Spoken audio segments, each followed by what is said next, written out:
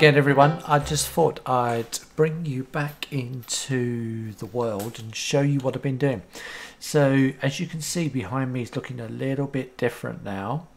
I spent a little bit of time sorting out my Linux computer and getting the renders and the shaders working better, and it just looks fantastic there behind me. And I just came out of these woods behind me because I've been out looking for different types of flowers that I want to use in and around the area. And I was confronted by this. This is our castle steampunk area from a distance. As you can see, they've got this hillside here. And the first tower has literally just come into view. So we're just going to walk forward here and enjoy this scenery. This is using Optifine's shaders. As you can see, the lighting is fantastic. It's a little bit bright. I actually think when I watch some of the videos back, it's quite contrasty. There's one of the watchtowers just come in, and we can see the beacon there as well. So when we come over the hill here, if the beacon's rendered in, that means most of the castle will be rendered in as well. Yep, there's the wall. And you can see the top of the buildings we've been working on here. Looks really nice. There's a cow. Hello, cow. Hello. I love the shadow in this. It's brilliant, the way that works. And there's our castle. The server that I'm on is regulated to only render in 10 chunks. So even though I have my view distance up to 25 while I'm playing the game, it means that I can't load in any further. And that's just a rule on the server, and that's primarily so that you don't thrash the poor thing. There's our little village down there, and as we come around this corner, past all the noisy sheep, there is our... See, the mountain's not quite rendered in. It's our steampunk ship. And the mountain's starting to come in around it. I love the lighting effect on this as well. It's just so cool. We go up here. So I've been putting some banners up as well. So I wanted to remind the villagers that live here where they actually are, and that this is an important area with these banners in place. I think the wood looks fantastic, that lighting.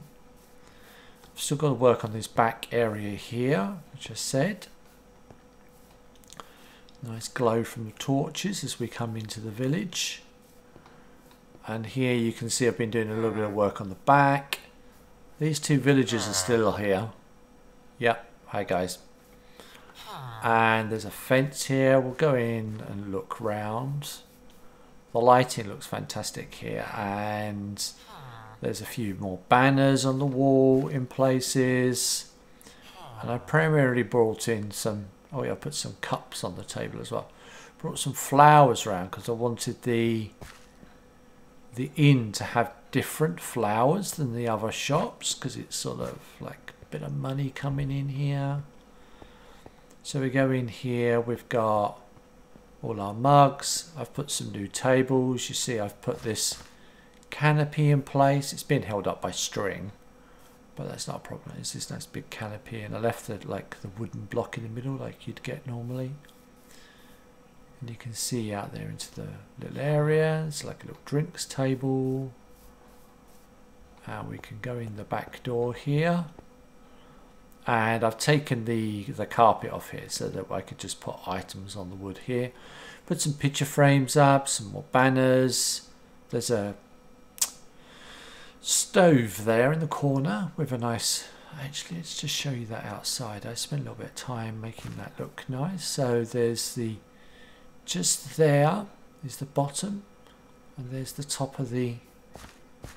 It sort of blends in now, yep, but there's that sort of like kinked chimney.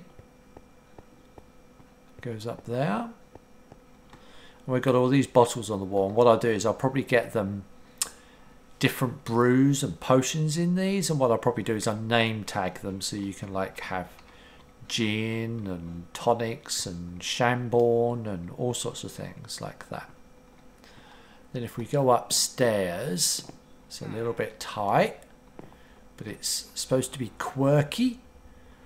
What I've done is I've used spruce wood stripped here, spruce logs stripped, and then oak on the top, break up the colour.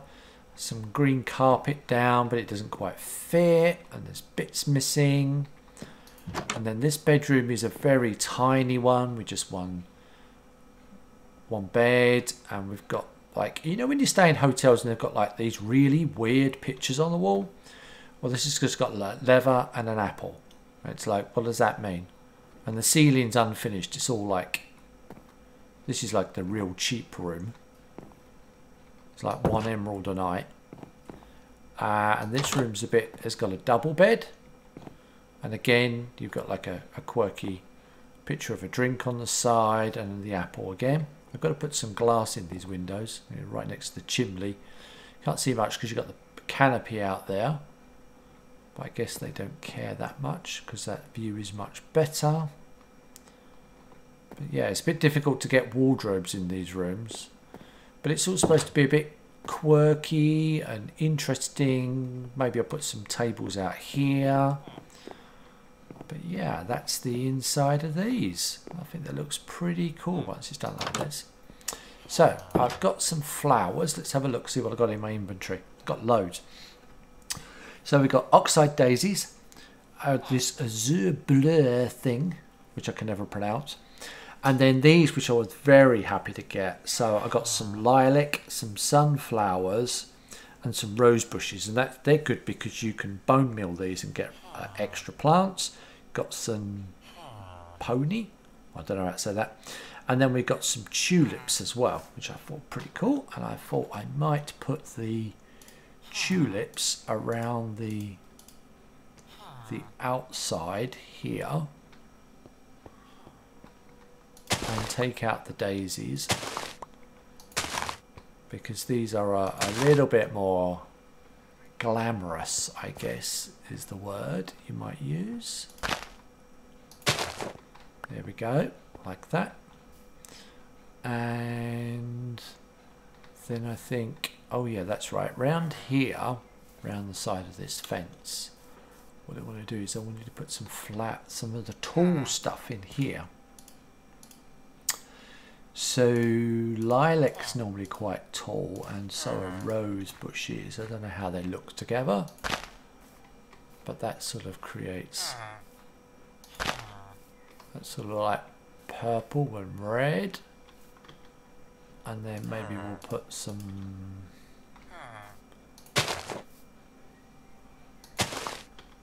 flowers along the edge here, like so. Yeah, just put some different colour flowers along there so that when you come around here you've got a bit more colour going on. That's what I wanted. Got one more rose bush. I've got plenty of... I can't remember if this grows tall. I think it does, this one. I wanted to get one in there really. Yeah, that's not so bad. Gives a little bit of colour. Got plenty of these, so I'm going to plant some of these around the back. I'm going to put them in there like that. Just makes the place look a little bit nicer. It's just a random flower there. One there. And then I think I was going to put some around the front here.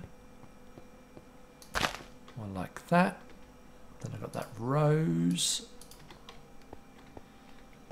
I'm just going to go there as well, so it just sort of breaks up the eye line, brings some colour in, and then we can drop in these smaller flowers in front. Oh, I can't put one there because that's a block. They won't be able to go in there either. That's all okay there. Maybe we'll just put quite a few dandies around here, so just put something in there like that. And then we could have this There we go. Could have a few little flowers in here as well. Maybe another little tulip in there. Just looks like a little bit of a garden. I think that looks quite nice. Did I have room down here for any more? Put something small in front of the window. What should we do? Let's put an oxide daisy in there. Those. There we go. Looks quite cool.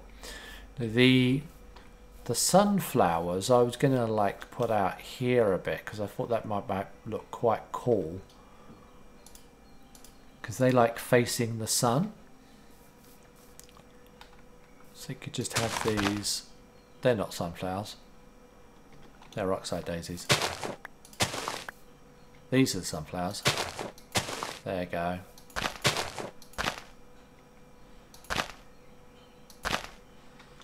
And then that way we've got like this whole group of little flowers over here which have all got sort of super excited with the and then I'm just gonna like put these down and mix in a few of the red ones as well. So we've just got this little wild garden over here.